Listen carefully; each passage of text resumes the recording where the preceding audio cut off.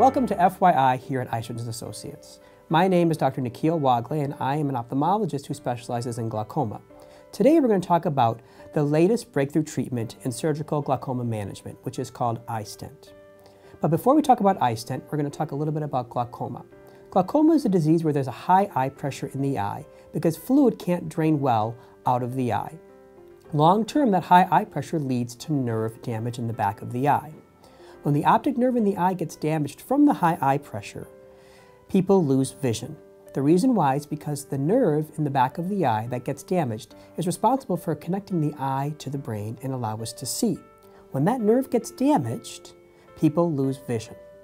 Therefore, all treatments for glaucoma are usually aimed at lowering the eye pressure and helping fluid drain better out of the eye. The latest surgical breakthrough for glaucoma now is iStent. It is done in conjunction with cataract surgery. The iStent is just like a stent that is placed into the coronary arteries when somebody has a heart attack, but it is much smaller. The principle is the same. It actually is placed in the eye to bypass fluid from areas of resistance and allow fluid to drain better out of the eye. It can only be done right now in conjunction with cataract surgery. The nice thing about this iStent technology is that if it is placed in your eye, there is a 70% chance that you can stop your glaucoma medicines, or at least one medicine that you're using.